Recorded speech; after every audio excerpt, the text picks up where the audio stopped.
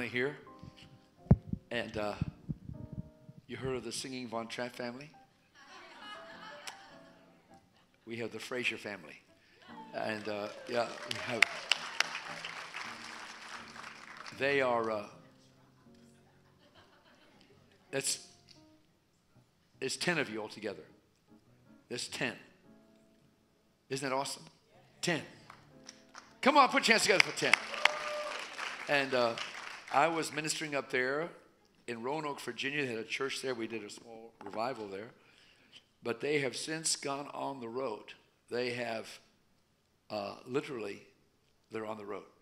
And they're going from place to place. They bring the whole family. They share the word of God. They've been at this a long time. But they have a beautiful family, and they're going to present a song tonight. So if you just please come up, and Grace, where'd she go? She's going to work this all out, right? Come on, and we can take care of this. Come on, put your hands together.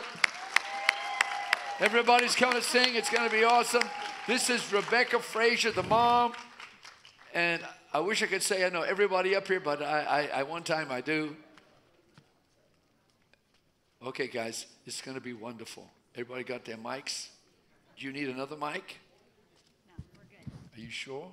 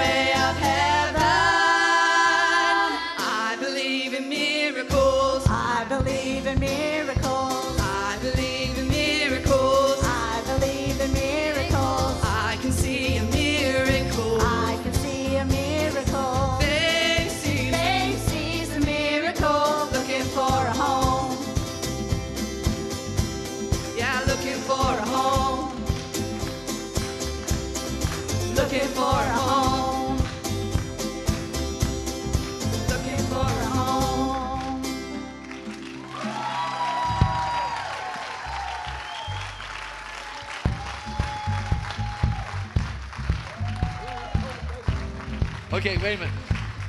Everybody give your name. Catriel. Kirstine. Kason. Kagan. Jesse. Kaylee. Wow. Come on, Dad. And this is the dad. Come on, Dad. Come on, Dad. This is Marshall. Pastor Marshall, God bless you. God bless you. You got a wonderful family. And Karina, the oldest, is in Spain with YWAM, working with Andrew Kettner. Your number 2, your son, is going to Christ for Nations. He is, yes. Isn't that awesome? And so they're taking off. And I just love their heart. They got a big heart. You get around these people. I think they had, what's the drama team? New Life Drama. New Life. And they were just packed in their house. And they just keep low key. You know, kids running everywhere, dog, this and that. They just relax. You know, just easy going. Don't sweat a thing. Hallelujah. I learned a lot being in your house. I don't know. I think that night that we served you dinner at like 11 o'clock, there was like 20 people in our house. Is it 20? Yeah, and just people moving around. I said, it just feels like a commune here. It's a wonderful, a Christian commune. But I love it. I love your kids. They all have vibrancy for Jesus. They got a smile, and we love you. That was powerful. Is that your song, or is that someone else's song? It was powerful. Never heard it before. Miracle. Faith sees. Faith sees a miracle. Faith is looking for a home. You got that now, Grace? Well, listen, let's give them a hand. And we love you. Tremendous. We love you. Hey, guys. And Marsha's going to come up and just share just a little bit. Then I'm going to preach. He's going to share just for a couple of minutes, just share about what they're doing, where they're going, the heart they have for missions. And so this is a missionary family in Jesus' name. A lot of love in this family. They just flow together. They keep their acting. So Marshall Frazier, come on up here. We got your pulpit, brother. Praise the Lord. Give him a hand as he comes. Love you. Bless you, brother. Thank you, thank you. God bless you. So he said I only have about 30 minutes, so just kidding. No, I am so honored to be here. We love this church. We love the people of this church. One of the greatest things that I'm so honored by Pastor Mirek. Even last night we came to the missions meeting, and one of the greatest things that his heart is he wants everyone involved in the ministry. It's not about him.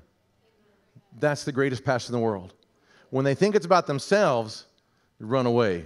Amen? Because, I mean, when we had the encounter? I can't talk about it, right? But I'm going to talk about it anyway. I won't. When it's Encounter Weekend, everybody I talked to had their own 501c, had their own ministry. And I'm like, what is this church? This is crazy. Anyway, it was so awesome. So I'm so honored to be here, and I appreciate you letting me share a few minutes. But, you know, one of the biggest things, I'm gonna tell you my failures. This church has been a blessing to us. Y'all don't know how much this church has blessed us. One of your guys in this church has given me close to $400,000 over the last 4 years. And that's how we came to this church, by this guy. And he's an amazing man of God. We love him dearly. And you know what happens when God blesses you sometimes? You quit praying. Because you have all the money you need. And it's like, God, I've got this now. God goes, good luck. Have fun with that. And what happened to me? I had fun with it.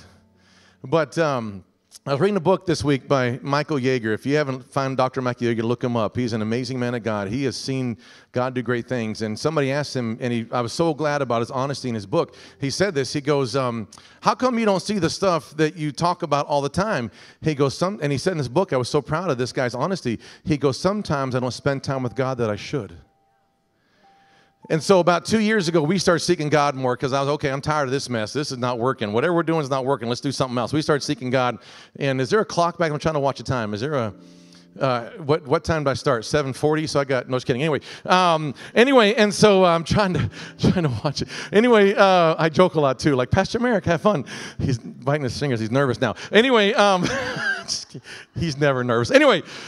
I'm a part-time comedian. But so about 2 years ago, I started seeking God more. We started praying 3 hours a day, 4 hours a day.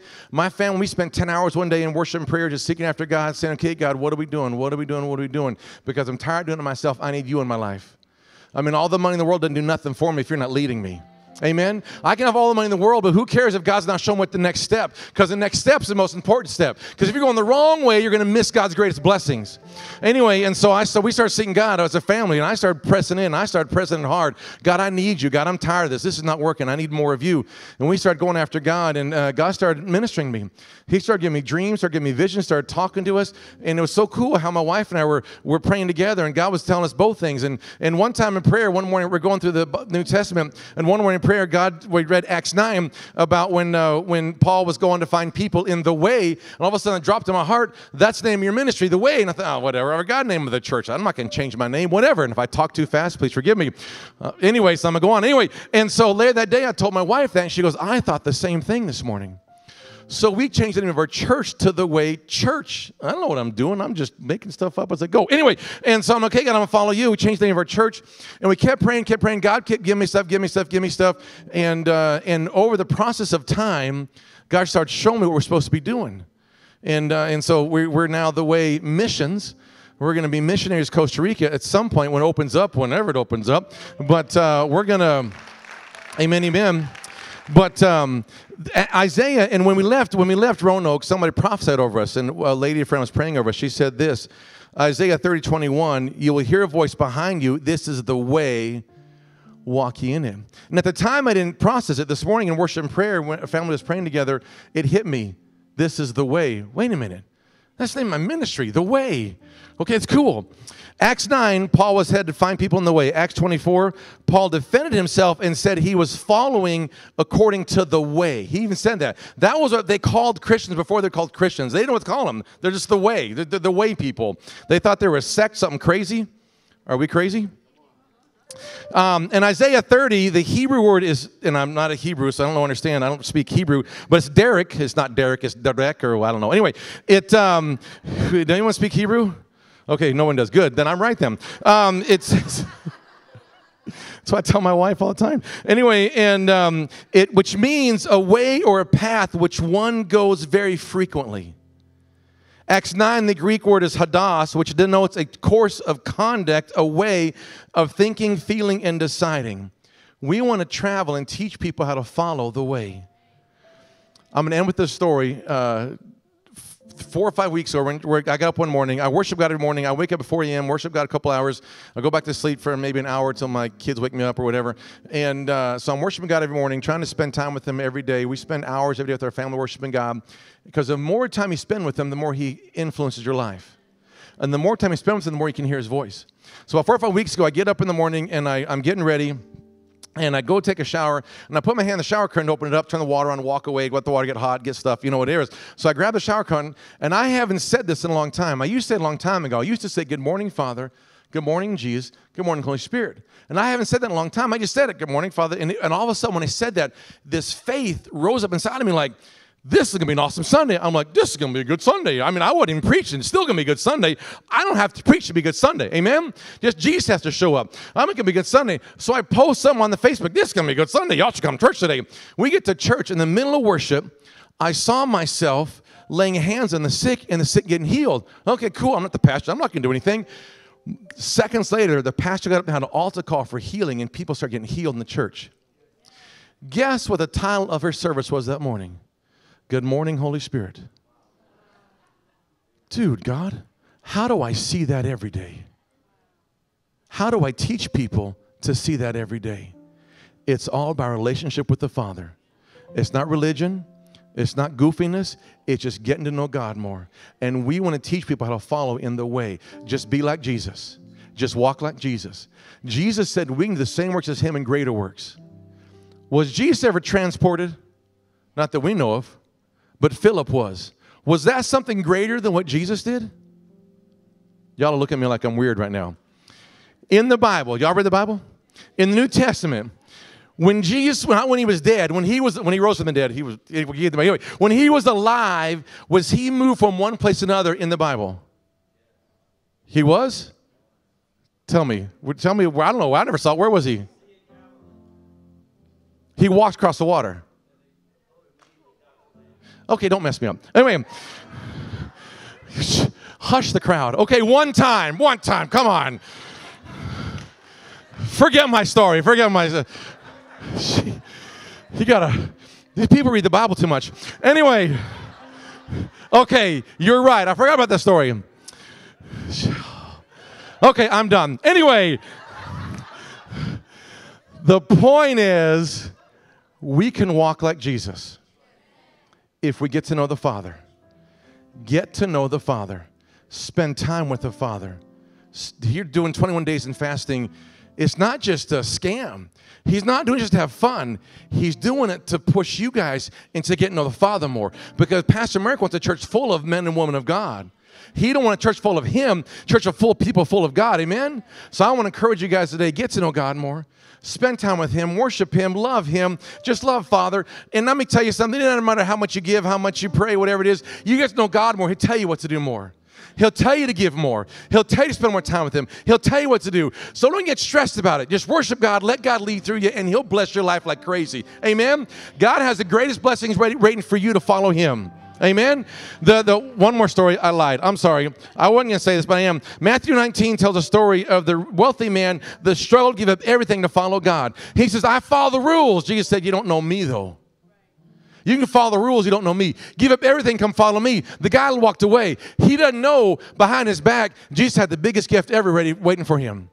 He had the biggest gift. It's not necessarily money. He had the biggest life ready for this guy. The best life ever. You can live your best life now to steal it from somebody famous. You can if you give up everything to follow Jesus. Follow Jesus. We give everything to follow God, and we're so excited about it. It's awesome to follow God. It's such a blessing to follow God because he's going to bless us more and more. And if you will follow God, God will bless your life. Whatever it is you're supposed to do. You can be doctor, lawyer, missionary, pastor, teacher, list of things. It doesn't matter what it is, but God will give you the greatest blessings if you give up everything to follow him.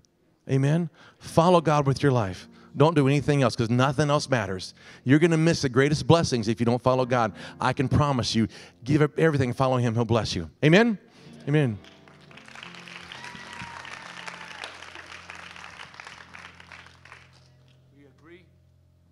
We agree for your family that is going to be blessed. Why don't we, let's just Rebecca, come up here. Come up here, Rebecca, and come back up here. We just want to pray a blessing on you. These guys are very sincere to pressing into God. You're a graduate of Norval Hayes Bible School, is this right? And you're part of Jerry Savelle's Bible School. So these have a heart for missions. Their kids are wonderful. They love God. And let's just release our faith for them, shall we? Father, in the name of Jesus, we thank you, Lord, that things are prepared. And Lord, and we believe that open doors are coming to them while we go through this COVID thing. And that, Lord, they'll be released to fulfill the call of God in Costa Rica. Lord, we just call down a supply. We call down open doors, literally open doors, opportunity coming out you in Jesus' name. And the Lord, your provision will be there. The anointing shall increase. And the Lord, as they honor you to seek you first, we know you're going to honor them with great moves of God and open things are happening in services that they will be part of leading into the glory of heaven. Thank you for them, Lord. Bless every child. Bless their next steps, Lord. And we declare increase over their life.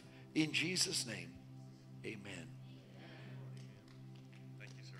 We love you both. Love you guys. Let's give them a hand. Praise the Lord. Hallelujah, hallelujah, hallelujah. Yeah, I'm a little jealous where they're going. They have an adventure in store in Jesus' name. Amen. And may I see? My son got me hooked when we had some days away on this show called Alone. You ever heard of it? They stick these people in the wilderness and they give them like 10 things they get to pick. And whoever stays the longest wins $500,000. And so what happens is they start, some people quit the first day. They hear a bear growl, then they quit. They tap out. Then some people last 2 days. And but this guy who won, it just is a great analogy of life. He was a Baptist missionary for 15 years. And I guess his wife and them had separation of 3 kids. But I'm going to get this for my kids. And he was like the least outdoor guy you'd ever want to see. And he was like, this guy ain't going to make it. He's doing everything wrong. I kept telling him what to do because I was coaching him. But he wouldn't listen. Put, lines in the water, lines in the water. Quit doing what? You're wasting time. What are you doing? And so finally, he gets lines in the water. And he just keeps fighting. No matter what happens, he puts his nets out and these logs come tear up all the nets. And he's got no nets. He built the net. He carefully built the net. Spent a week building the net. Lay it out there. Get crushed the next day. He says, I guess I'll have to do it again. But you know what came to me? I listened to him, and you could tell he was praying. He was praying. And through it all, even though he seemed so weak, he kept praying, and God would show him, dungy crabs are floating in the kelp. Go get them. So he started doing that. Then you could catch fish if you do this, start catching. So pretty soon he was set. Isn't that cool? And every expert in the entire tent fell off. I mean, one guy, he had a cabin, tables. He had everything. Like this guy was like, wilderness is nothing for me. I'll turn wilderness into a palace. Well, he taps out. He gets bored. So this Baptist one, hallelujah, through adversity, I thought, God, it's like in life. You get pushed back, slapped down. Seems like nothing's going right. Nothing's going your way. But if you just keep trusting God, not let go of the rope, saying, God, I'm trusting you for the next day. Sometimes you just got to take the next step, put it forward. Next step, put it forward. God will come through for you. In every life that's here, God's going to come through for you in Jesus' mighty name. And God's coming through for the Frasers in Jesus' mighty name. And for everyone here, God, the vision God put in your heart, it's going to come to pass. It's going to come to pass. It's going to come to pass. Your family shall be restored. Your home shall be put back together.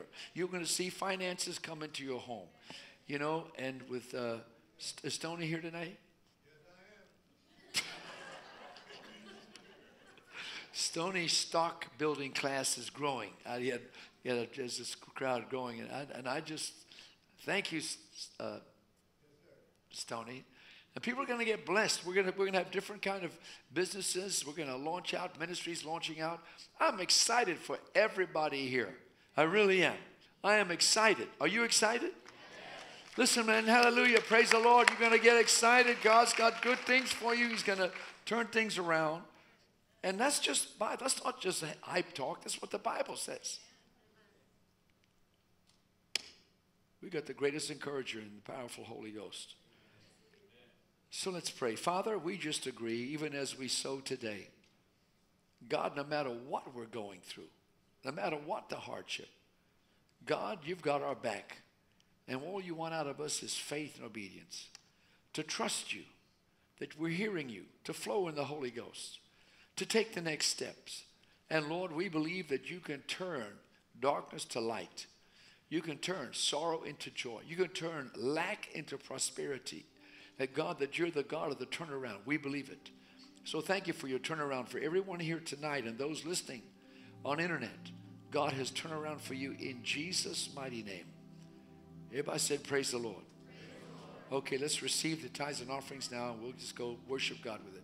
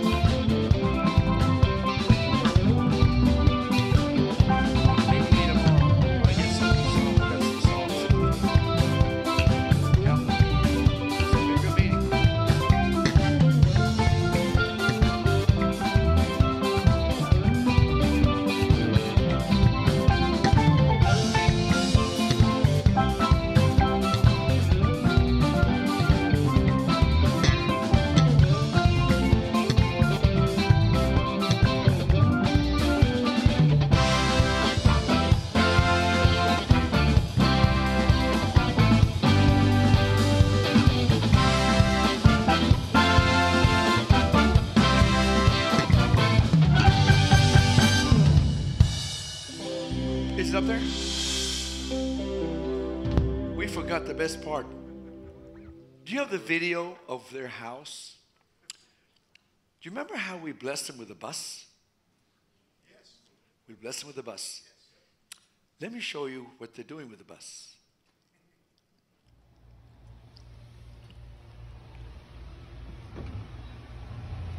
Hey, I'm Rebecca. This is our bus. It's taken a great transformation. It had 55 seats or 55 passenger bus. It had all bus seats in here, just like a regular old school bus. And so, but we took those all out. We gutted it in every way, and they did this themselves. We sleep 8 on here.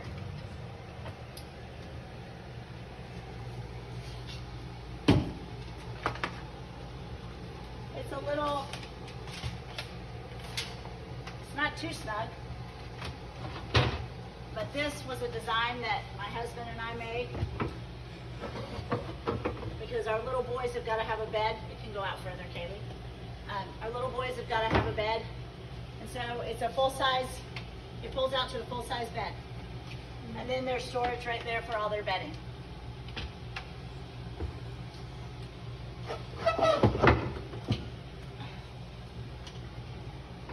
Turns into a couch. Here's the kitchen. So it's fully equipped for coffee. Coffee is the most important thing. And a refrigerator, that's the electrical panel. Then we have our 4 girls, each have bunk beds. And they sleep quite well. Everybody decorated to their own liking. There's a linen closet. It's very full. And back here, here's our instruments.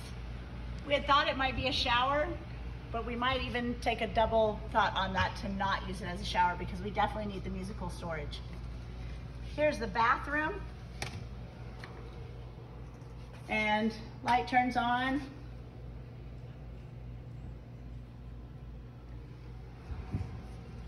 And we have 2 closets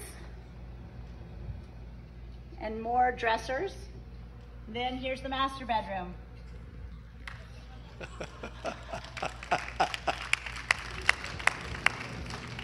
And you always have to have the fruit of the Spirit. It's a reminder everywhere in this bus. When you have 8 people in a bus living together, you have to walk in those. Have a good night.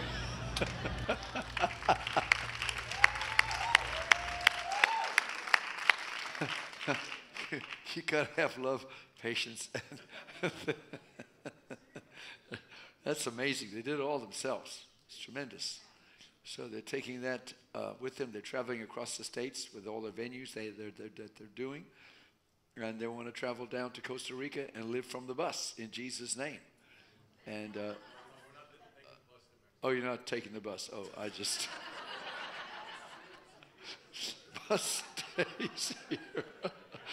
I pushed it too far. Hallelujah. If everyone have their Bibles. You know, we're talking about the moves of God. Wednesday, Thursday, Friday, talking about moves of God. Stan Levins is going to be here Friday. We're going to have he flows very powerfully, gifts of healings. We're going to have a lot of, believe in God for a lot of healings. And on Friday night, it'll be like a healing service. Bring your sick. But in John chapter 3, I want to just talk about John the Baptist a little bit and about his heart. And let's begin with verse 25 of John chapter 3. It says, "Then there arose a dispute between some of John's disciples and the Jews about purification. And they came to John and said to him, 'Rabbi, he who was with you beyond the Jordan, to whom you have testified, behold, he is baptizing, and all are coming to him.'" Talking about Jesus. Jesus' baptisms are outnumbering John the Baptist. And John answered and said, "A man can receive nothing unless it's been given to him from heaven.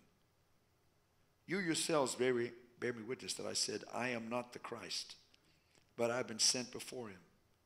He who has the bride is the bridegroom, but the friend of the bridegroom who stands and hears him rejoices greatly because of the bridegroom's voice. Therefore, this joy of mine is fulfilled. He must increase, but I must decrease.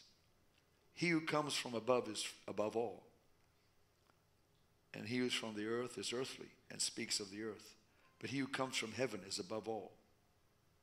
And when he has seen and heard, that he testifies, and no one receives his testimony. But he who has received his testimony has certified that God is true. For he whom God has sent speaks the words of God. For God does not give the Spirit by measure. Let's pray. Father, I pray you just help us as we come to a place of closer fellowship with you. Even as our brother talked about pressing into God. We want to press into God. We want to know you in a greater measure. We want to know you in your fullness. We want to know you in your presence. And we just ask for revelation even today as we hear your word in Jesus' name. Everybody said amen. Amen. The focus I want to be is on the verse 30. He must increase, but I must decrease. You know, that goes against human nature. He must increase, but I must decrease. Think about it. John has been through not an easy time. He's eating locusts, wild honey. He wears a camel hairs. He's a rough, tough guy. I like John. He makes no excuses, doesn't apologize for his message. He tells it like it is. If you don't like it, leave. In fact, he says things that really are not seeker sensitive. He calls people snakes. He looks at the Pharisees and said, you brood of vipers, who thinks you're going to escape the wrath to come? Not exactly a very seeker-sensitive message.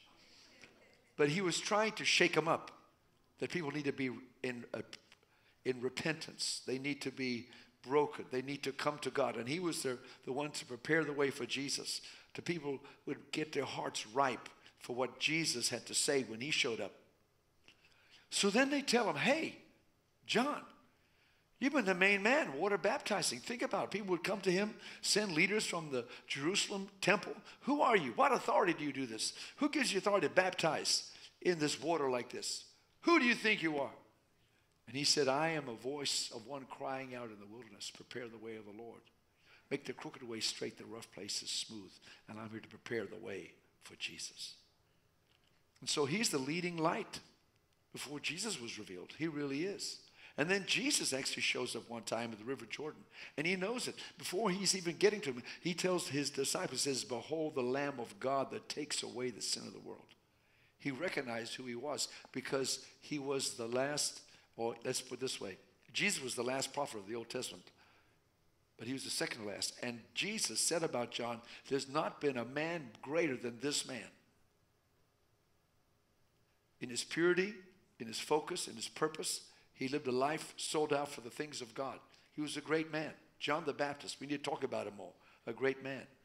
And then Jesus said to him, you need to baptize me in this River Jordan. He said, Lord, you should be baptizing me. Who am I to baptize you? Because John knew who he was before any of the disciples knew. No, and Jesus said, no, it's got to be this way. That righteousness would be fulfilled, that God has ordained that I be baptized. And when John baptizes Jesus in the River Jordan, the Bible says, a voice from heaven came out from heaven and said, this is my son in whom I'm well pleased. That's God the Father. And then the Bible says that the Spirit of God fell upon him like a dove, which is a great illustration why there's not a Jesus only, there's not just one God. Amen? He's three in one. God the Father spoke, Holy Spirit descended, Jesus received. Amen.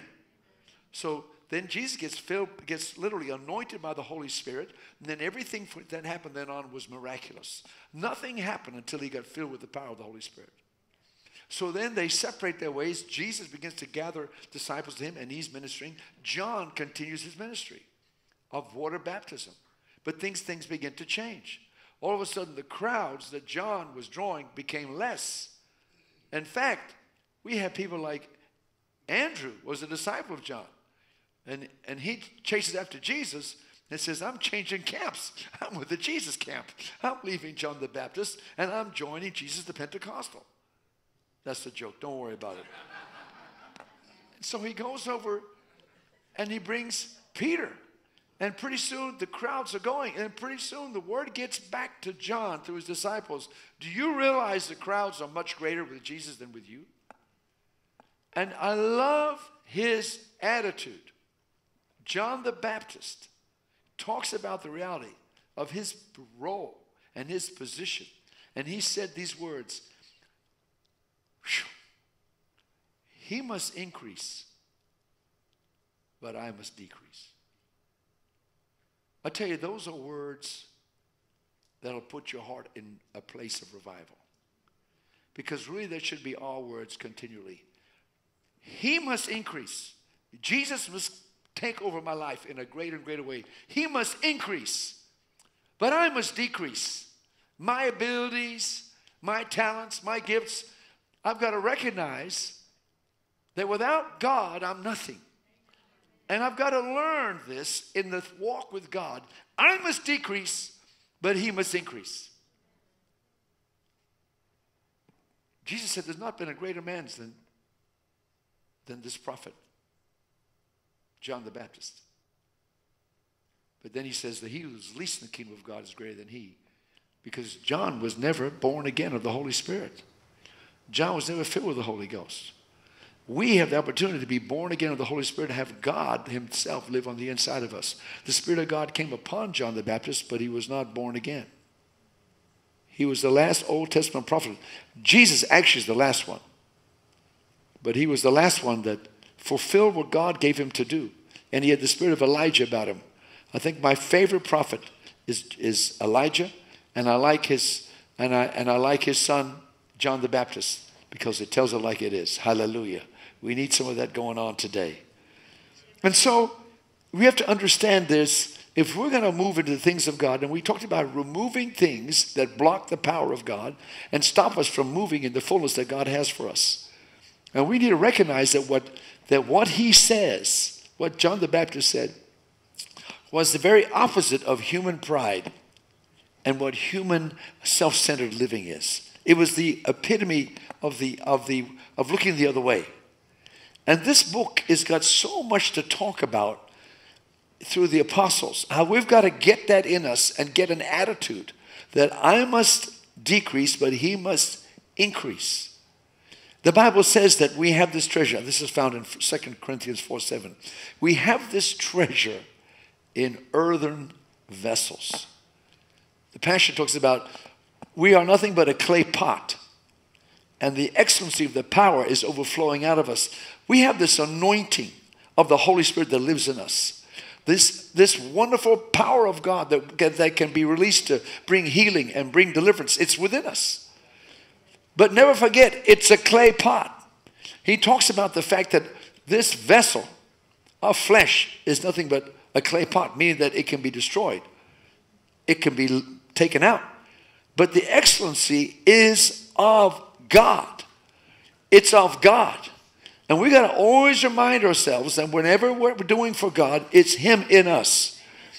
And that we need to recognize that when we start taking things upon us, like that I think I've got this, I think look what I can do, look what God's given me. We've got to be so careful. Because what happens, I don't think it's the big sins that separate us from God and from his presence. It's little things that get in the way. And that we don't get as close as we could and should. But God wants us close. And so we need to develop this heart of John the Baptist, that he said, you know what? It's not me. It's him in me. And we more we focus on that. It's like pride pushes God away. Whenever you think that you're strong in yourself and your own ability. If you go to Judges 7. Judges 7 is a story about Gideon. And Judges 7, God tells Gideon, call up an army because I'm going to send you to defeat the Midianites that are taking over the land. Gideon was one of the judges that God picked out and anointed. So Gideon makes the call. 32,000 armed men show up. They're fighting the army of 120,000. And God tells them, it's too many people. Because you'll say, if you win, that you did it with your strength. Even though the odds are still 4-1. He said, you got to take it down. So he had him, he said, whoever is afraid, whoever doesn't want to fight, please go home. 22,000 took off. Said, I believe him. He was left down with 10. So he's got 10 against 120. Yet God says that's still too many. Now think about it with God's viewpoint. I don't want you ever to think it's you. When you think it's you, what happens is you short circuit the power of God. His anointing, his power to put you over becomes shrunken and minimized. And this is the problem in the body of Christ. We think what happens is we can do church without the anointing. We can do church without God. Especially if you get big numbers, you got the budget, you got this going on, you got this, hey, we got a whole lot going on. Wait a minute. Where's God in all this? Oh, we don't need God. We can do this by ourselves. Well, what are you accomplishing? What are you really doing?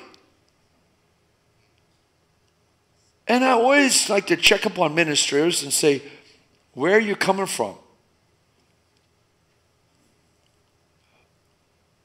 And I stay away from people that have the world on a downhill drag. I got this down, we got this, we got that.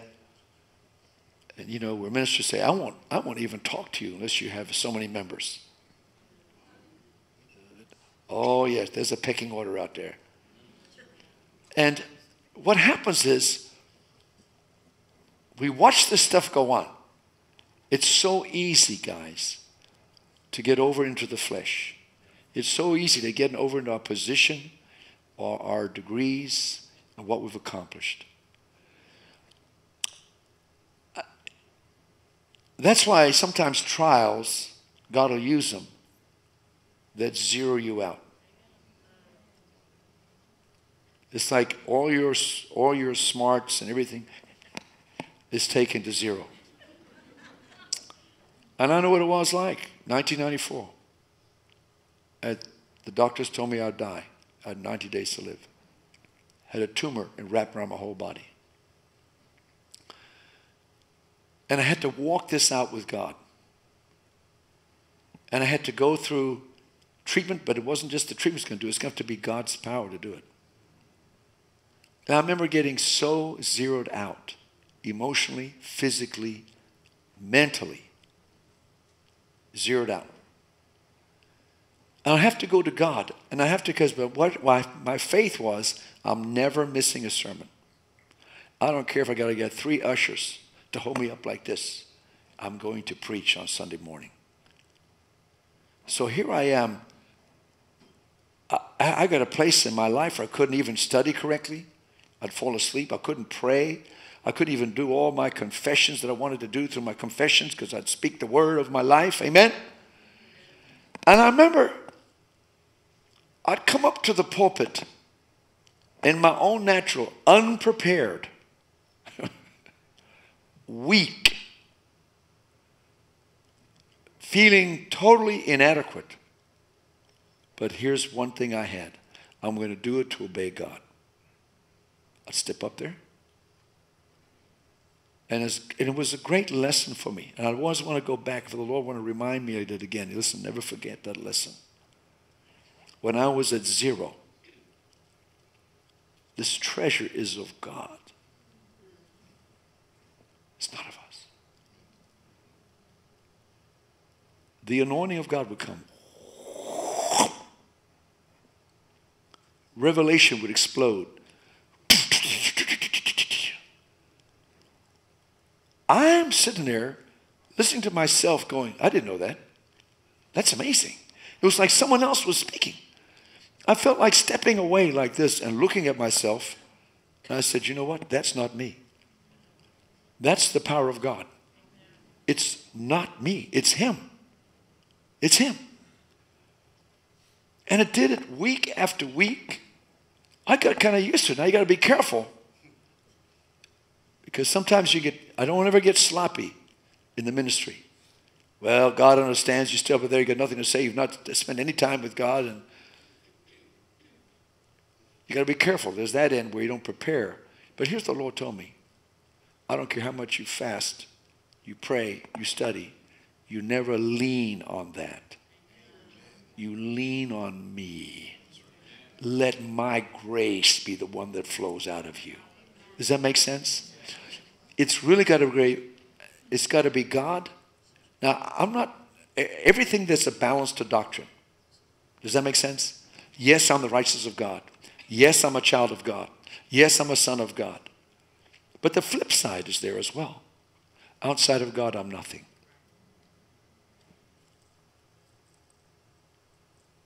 Without God, I'm not a son of God. Without God, I'm not a daughter of God. Without God, my sins are unforgiven. Without God, do you understand? So Paul understood this. He said, don't promote a novice before their time, because their pride will get a hold of them. All of a sudden, they think they're so mighty when they're still a spiritual pygmy. And you can watch, I've watched people get the call of God, but they miss God because they don't want to go through the training process, the serving process, the breaking process. They want to jump up behind the pulpit and start preaching. And they tear up more than they fix. I've watched churches grow and blow up. I've watched wounded walk away bleeding. I've got to deal with them over here. They did what? They did what? And Yonggi Cho has a word for it. He calls them spiritual green beans. You take a spiritual green bean and you put him out there, he'll just beat the sheep up. He thinks it's a new, this is not a circus. We're not trying to whip the animals up on the stool. We're not trying to put a show, but I'm telling you, success can go to your head. And all of a sudden, you think it's you. The day you do is when you're dead. And so in our lives, you want closer to God. God has to deal with our pride issues. And always understand that we all deal with pride. And you will deal with it until you leave the planet. And the person says, I have no pride. Come forward quickly at the end of the service. And we will cast that deceiving spirit out of you. Because we deal with it. Hallelujah. So they had to get those down to 300 men. 300 men against 120,000. And the 300 men destroyed 120,000. Those stories are put in the Bible for a reason.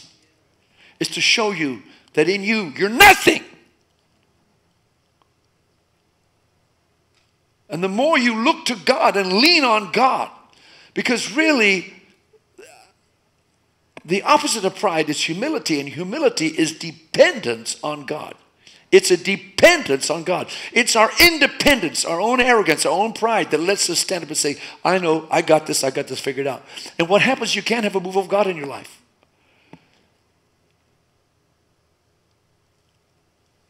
So if you're going through some tough stuff, sometimes it can be good to find out that, you know what? I need God more than I need my next breath. But he must increase and I must decrease. Say that. He must increase. I must decrease. Hallelujah. But God always deals with this. And Scripture has a lot of things to say about pride. I won't get into it too much, but I just want to touch on some things. It talks about, the Bible says, there are 7 things the Lord hates, yea, 6 are an abomination.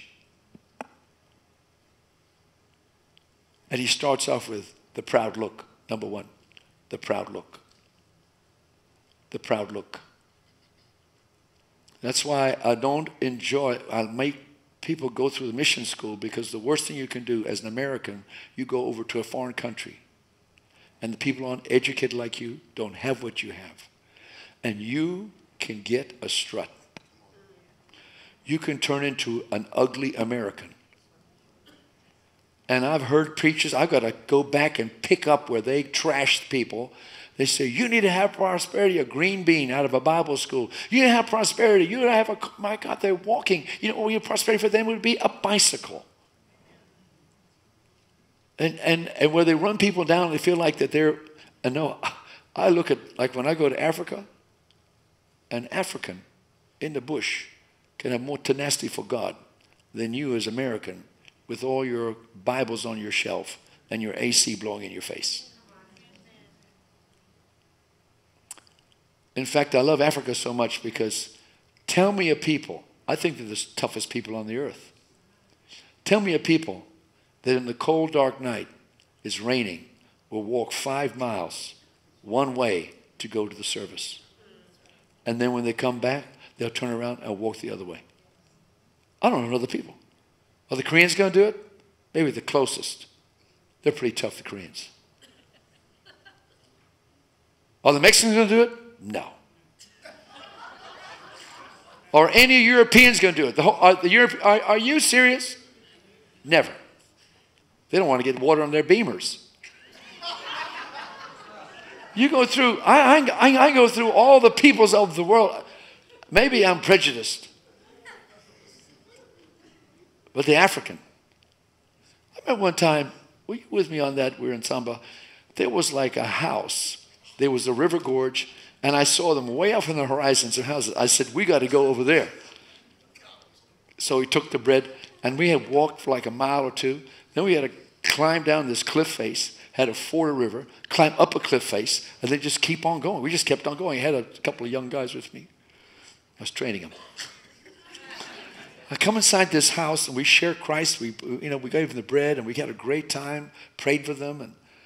And I told this older lady, I said, we're having a service tonight. And I pointed way over there. It's going to be there. Well, it was raining that night. It was cold. I about fell out. There she is in the front row.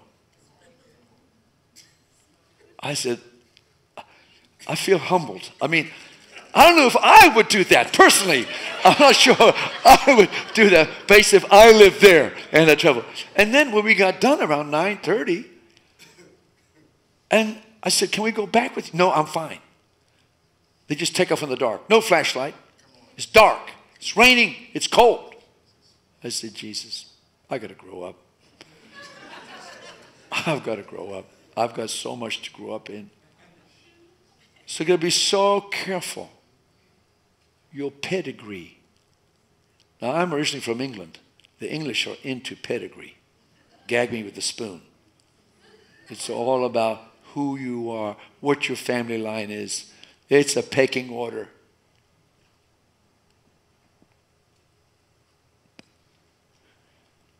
That's why we left. No,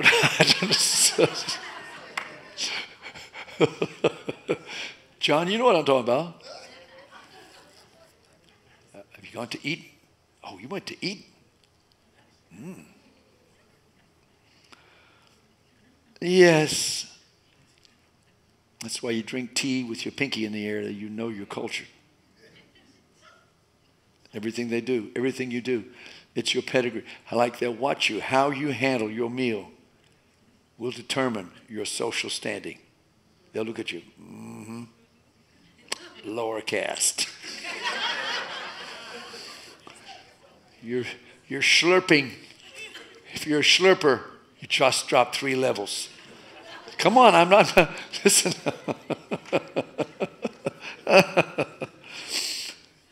I'm so glad my parents became missionaries. Praise the Lord. Hallelujah. And so it says, the Bible says, Proverbs 13:10, only by pride comes contention. Think about the contention that's in our world today. Racial contention, class contention, all the stuff that's called contention. Snarky 1 against snarky 2. Just contention. Only by pride comes contention. That's the only reason it's here. Because we believe that our way is the better way, and we have the answer to life. Proverbs 21:4, this is a big one. A high look and a proud heart in the eyes of God is sin. So you have to see this, that God says to us, I want you to understand this, that when the more you empty yourself of you and you fill it with the Word, you got to get off your own dependence and totally lean on me. And so the root of worry, concern, I'm so concerned, I'm worried. The root of that really is pride. Because you lean on yourself to fulfill what you need to do. Now I've got scripture for this. 1 Peter 5:5. He talks about the fact that we need to submit to one another and clothe ourselves with humility. You've got to do it yourself. Clothe yourself with humility. Because God resists the proud but gives grace unto the humble. There's an ability that comes to the humble. And I'm telling you, the greatest men I know in the kingdom, that I know particularly overseas, their humility is a mark of who they are. Their character, they're humble people. And their churches would blow any of American churches away. This is not a church in America that has over 100,000 people. Yet I deal with people, one building, 3 kilometers square, 3-4 million people meet for 1 week. What church in America has 3-4 million people? I think God holds them back because they've been on Charisma magazine and every other magazine. But the greatest ministers I've found have been ministers overseas. Seriously. I deal with a pastor in China, full of joy. I don't even know his real name because everything's a code. They gave me a name. I didn't even know it. Your Chinese name is, what was it? Hopasha? My name is Hopasha. They yell at Hopasha. I'm still just walking. Hey, Hopasha. Underground church. And he sits there and he just talks and he talks. And he talks about his times in prison. I'm sitting around eating at a table with all these directors that cover all of China. It's an underground church. And they've spent time in prison. They've suffered for God. They're full of joy. And they talk about when I went to heaven. Everybody's been to heaven at least once. They've seen Jesus. Jesus talked about the ministry. And when he said, and one time I was called by the Father up to heaven. And he was upset with me because he said, get the rest of China. And I didn't want to do it.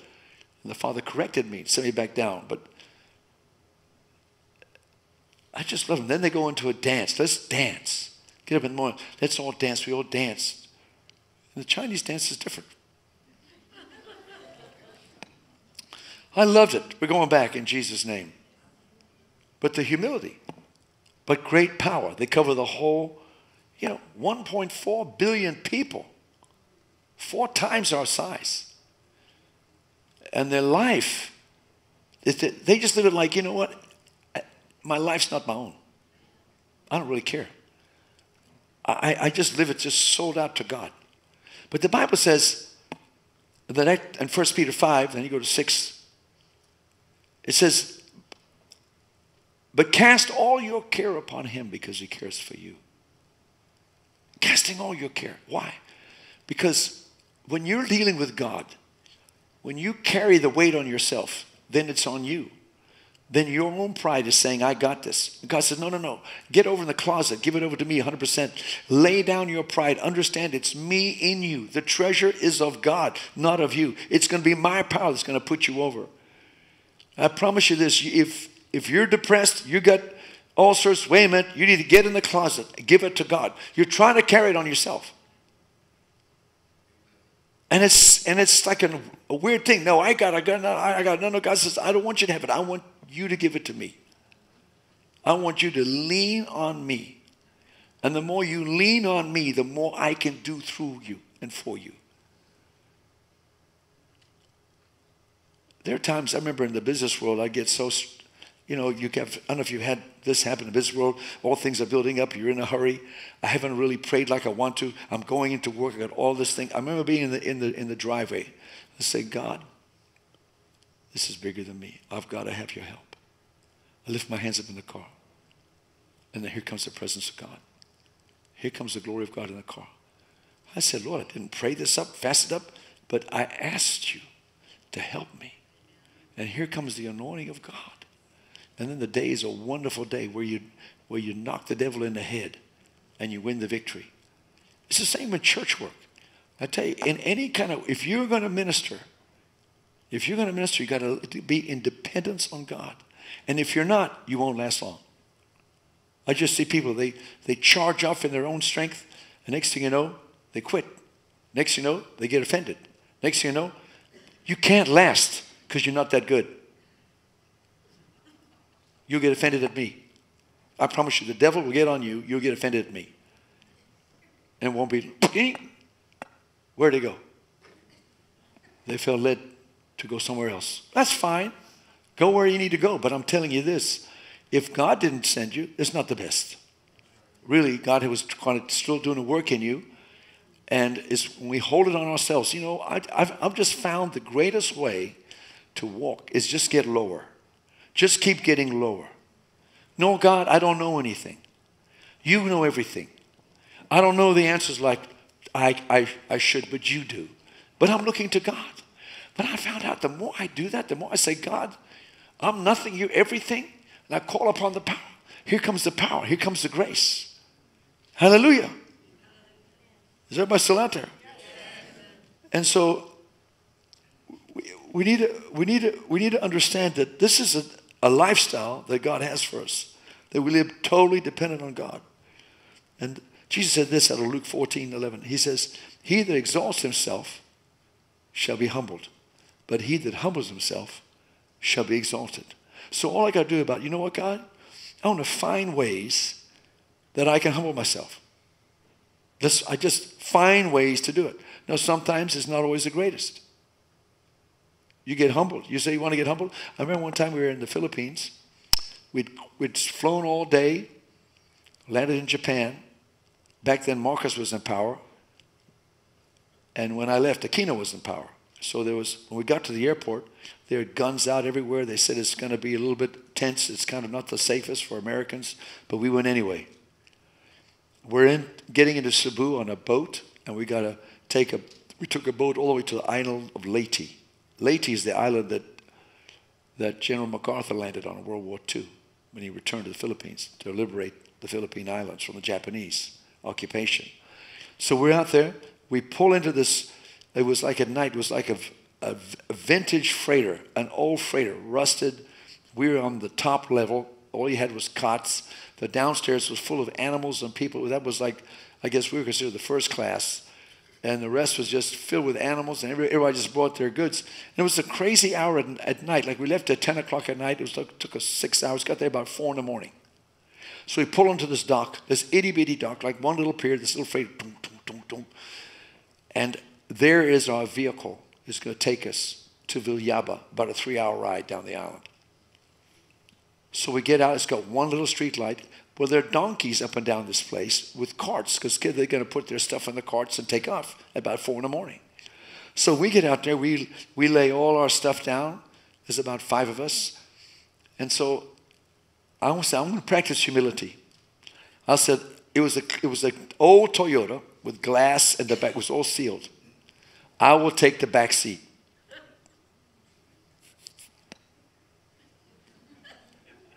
I took the back seat with one other brother. We're sitting back there. Now, here's what happened. I did not know this, but they had laid a lot of the suitcases in the discharge of the donkeys. Then they had stuck those things in the back, and we're in the back. And they shut up. Now, you understand it's high humidity. It's hot. And it's me. And again, as soon as I got back, I said, this humble thing is really going to go to another level.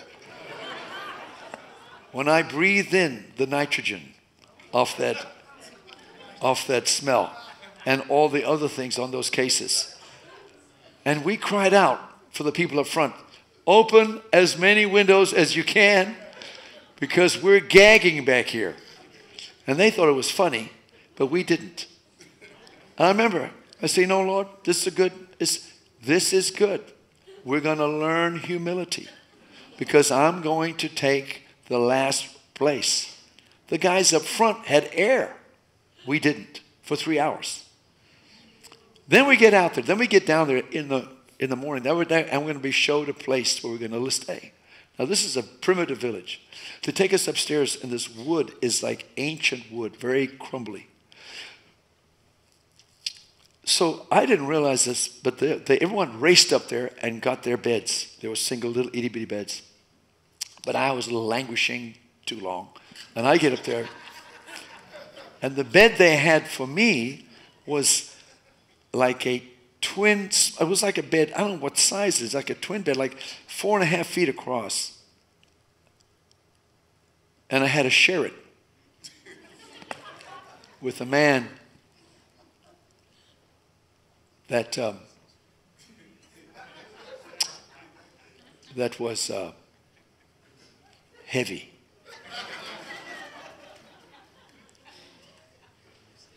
I said, God, this is more humbling stuff. I had to learn, when he got into bed, it formed the Grand Canyon. I'm not making this up. So what I had to do, I would sleep on the edge of that with my one arm down as a breaker. Because if ever I got into the canyon, the danger of being rolled over and suffocated was very high. Very, very high. These things I'm not making up. And we became very close, that man and I. Actually, he's recently deceased, so I can really tell stories on him now. But you have to make a decision. You're going to do things on purpose that will take you down the notch. And make yourself do things that you don't want to do. Does that make sense? Like this place, Wexford, over here. I said, I'm going to call on every single house, knock on every house. I'm going to tell them, hell is hot, heaven is not. Make a wise decision. No, I didn't say that, but I would. But I took a survey and I asked them just a simple question. I went through this whole Wexford place. And I had some people help me. What I did most of it, it's like 460 houses. And some people didn't like me because you're the pastor of that church. We don't like that church. What have we done to you? We just don't like you. Okay. One guy tried to run me over with a lawnmower. He got so upset with me. He took a lawnmower at me. And said, I'm calling the police. I just call them. I'm friends with them. So, but most people would, you know what? Most of Wexford, here's what I got out of Wexford. You know, those who knew the Lord. I figured it was 10%. I paid for like 46 people. But Wexford, those who knew God said, no, we respect the fact that we're blessed. God has blessed us in this home. And we had and they went to different churches. But we invited people to come. Amen. But the main thing is we want to get them saved. Amen. And so I did that on purpose. I said, I'm going to do the whole thing. Was it always, I'm the pastor. I don't need to do that. No, let me tell you something. I'm not above that. I want to be, you'll find me on the streets of Roswell. I'll be on the streets. I will be downtown. I am never going to say, that's for you to delegate, but I'm the pastor. Will not do it. Will not do it. I refuse to do it. And I understand, you know, praise the Lord, whatever. I don't mean I get an accolade here. I have to cast that down. But anyway, but the point is this. God says, clothe yourself with humility. Submit to one another. This thing about walking with God, with this thing, God, I don't need to increase, you increase. And Paul had so much to say about this, and I've got to get going. I just feel like I've just been going slow. But I'm not going slow. I'm just following God. I'm just not going slow. Philippians. Listen to Paul in Philippians. Philippians 3. Listen to his heart. Verse 3. Verse 4. Though I also might have confidence in the flesh. If anyone else thinks he may have confidence in the flesh, I am more so. I'm circumcised the 8th day of the stock of Israel, of the tribe of Benjamin, a Hebrew of the Hebrews, concerning the law, a Pharisee, concerning zeal, persecuting the church, concerning the righteousness which is in the law, blameless. But what things were gained to me, wow, these I've counted loss for Christ. And indeed, I also count all things loss for the excellence of the knowledge of Christ Jesus my Lord, for whom I've suffered the loss of all things, and count them as rubbish, that I may gain Christ.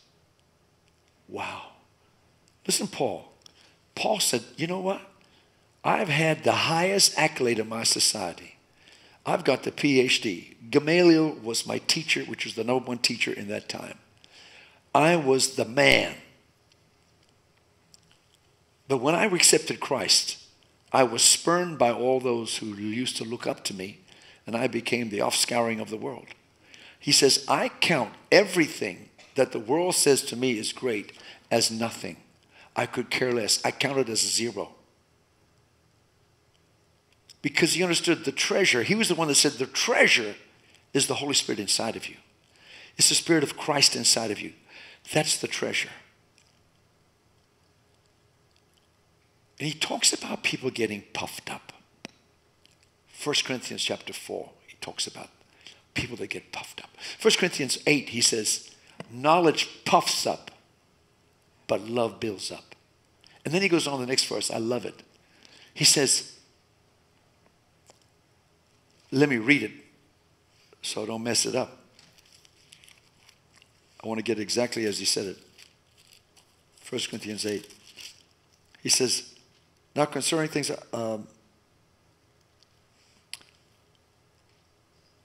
knowledge puffs up, but love edifies. Now listen what he says. If anyone thinks that he knows anything, he knows nothing.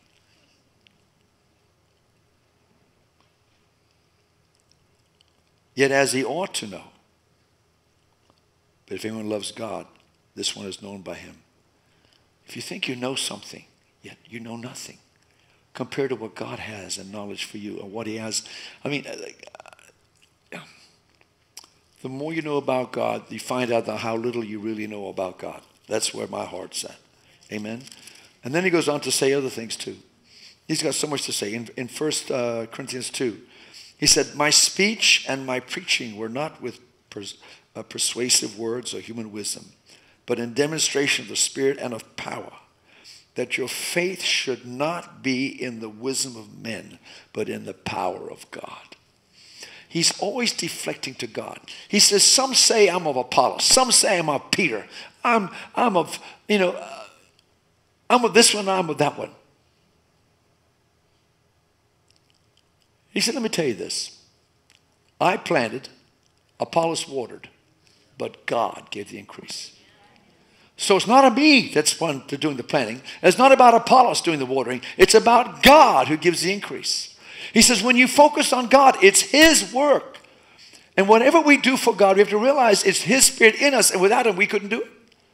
So that needs to go to him. And when we talk about I must decrease, he must increase. He must increase in my adoration, in my praise, in my commitment, in my devotion. Because he must increase, but I must decrease. And religious pride gets in the way. And all the judgment. You know what? It's like God says, if you'll understand, the place of rest is when you're understanding that it's of me, not of you.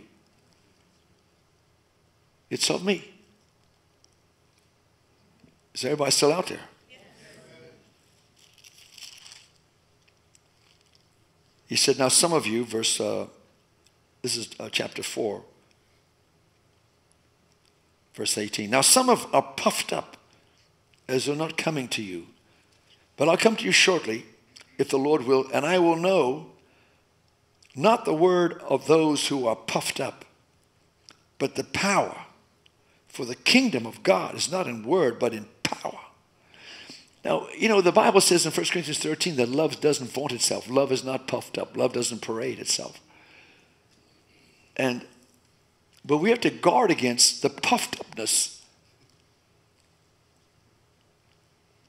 always know this, that if someone offends you, I'm offended.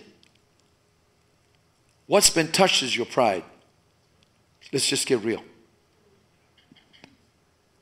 Your pride. And how we process the offense should be, Lord, I forgive that person, but let me work that it shouldn't affect me. Does that make sense? It should just bounce off me. And I shouldn't go into 3 months depression, have to take Prozac, drop out of the church, get upset with the pastor, and lose your whole walk with God over one offense. Because really the root of that is pride. The root of it is you touched, your pride was touched. Now you won't call it that. You'll call it something else. You call, I'm not taking stuff from people. I'm my own man. I'm not going to put up with that. People aren't going to do that for me. Against me. But I tell you, you've got to be so careful, guys. We just got to walk low to the ground with God. But you can be full of power. I found out this. There is an equation here. The greater the humility, the greater the anointing. And the greater the longevity. I believe that Moses was taken by God 40 years in the wilderness to pound out self-reliance, independence, because he was trained at the highest school. He had the greatest clout. He knew everything. He was going to be great. He would be the next Pharaoh. And he had to have an encounter with God. That bush experience with the fire of God changed him and changed the nation. When you get to the place where you've got to say, God, it's going to be all of you and none of me. And so, like pastoring this church, I don't need to pastor a church. Do you understand that? Some people, no, I got to pastor a church for the recognition, this and that. That's never been my heart. It took God a year to talk me into pastoring. I said, please send somebody else. Please, I'll tithe more, I'll give more. Just leave me alone, God, leave me alone. But God would not leave me alone. And he dealt with me. He said, no, you are. There's a balance in this between laity and the fivefold. I don't like where everybody thinks fivefold, I'm fivefold, and people are fivefold, and I'm fivefold, and what? It doesn't matter. It doesn't matter. In one sense, it doesn't matter. But at the same time, when you're called, if Jesus genuinely calls you, there's an anointing on that call. Now, we're not here to make big of it, because we should be the greatest servants. And it's not about us. We should deflect it to him. If it deflects to me, I know some people put their pictures everywhere. But really big. And I get that this identity and that's my pastor. I understand it. But sometimes I've seen, there's a large church in town. The pastor's not even on the planet anymore. You walked into the thing, there was this gigantic poster of the pastor. Like this. I mean, huge. It took over the whole church. I said, oh my. Oh my. I think we went over the top on this one. Oh my goodness. And if anybody's been in ministry, you know what I'm talking about. We've watched it happen. So all I know is, you got to remember, make it a prayer. I must decrease, but he must increase. I must decrease. We sing that song, lower, lower. Yeah, Lord. But the greats, they had it. The greats. Smith Wigglesworth, he had it. It was a constant saying, Lord, less of me, more of you. Less. I need less, less, less of me. Less of my sensitivity. Less of my touchiness.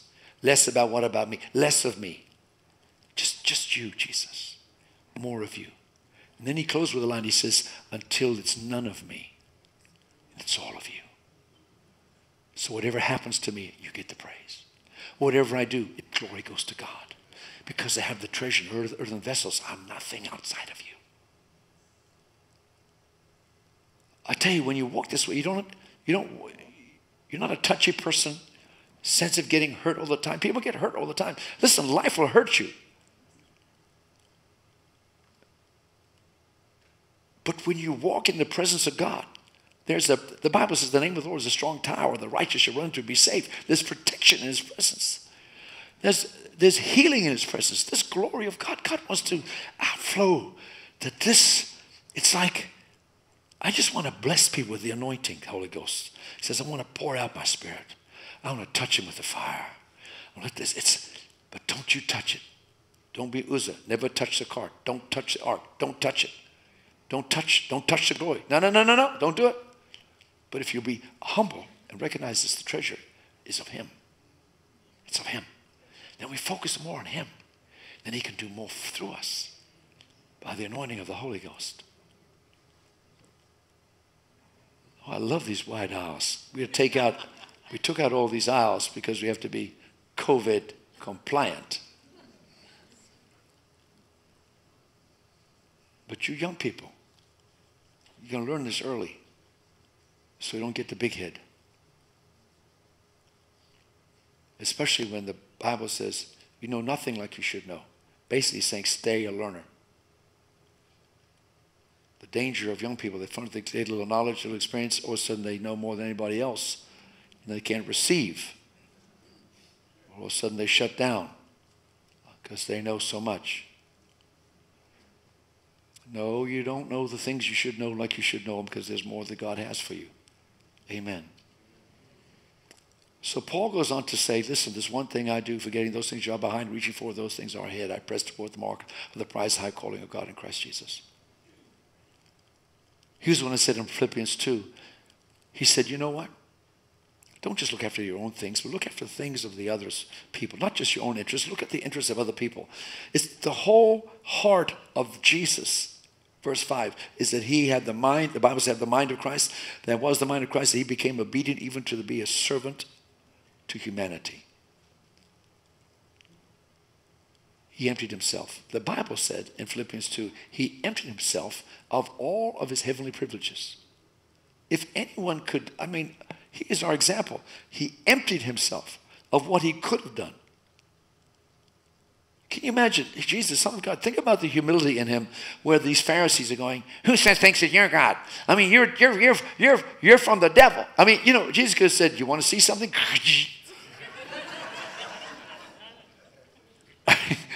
He said, watch this. Temple opens up.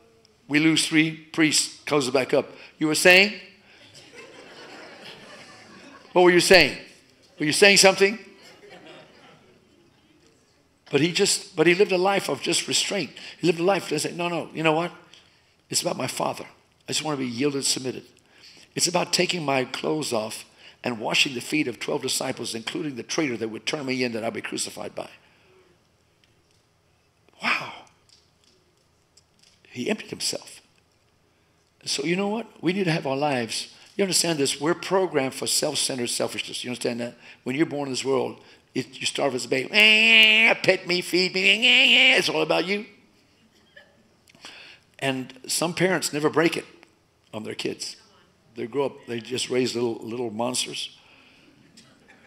And screaming. Like I was at a restaurant today. And this kid's just screaming and screaming and screaming. Okay, you're allowed 2 minutes, 5 minutes? What's going on here? Take the kid out. Either it's sick or it needs a spanking. One of the two. But don't sit there. The whole restaurant is saying, seriously, we're going through this. You say, well, how could you say that? Well, I raised 3 kids and we learned that there are limits to your screaming. Okay, that's enough. When my wife said, stop it. I said, stop it. I don't want to hear it anymore. Little kids understand stuff. They don't need riddling. They just need a spanking. They need love of God. Don't get me started on the drug stuff, but we're tying down here. There's so much more. I'll just let it go. I am crucified with Christ. Nevertheless I live. Nevertheless I live. Yet not I, but Christ lives in me. The life which I now live, I live by faith in the Son of God who loved me and gave himself for me. Wow. Lord, I want your anointing. I want your power. Wow. Then I got to decrease, he must increase. That's it. That's a nugget. I must decrease. He must increase. I got to increase more in my life. Hallelujah. Hallelujah. Presence of God is wonderful. Isn't it? He comes to touch people. He comes to touch you. He comes to free you. That treasure. And he wants it loosed in every one of us. That the power of God's loosed to help people. Come here, my sister. How are you? Hallelujah. Power of God comes on you. Raise your hands. They're going to heal you right now. Lord, I just release your power upon her body. Let that anointing fire flow in her. We loose the treasure that's within us. The anointing would come upon her life. Free her of all pain. In Jesus' name. Hallelujah. God's going to give you strength for your latter days. You're not going to get weaker, you're going to get stronger.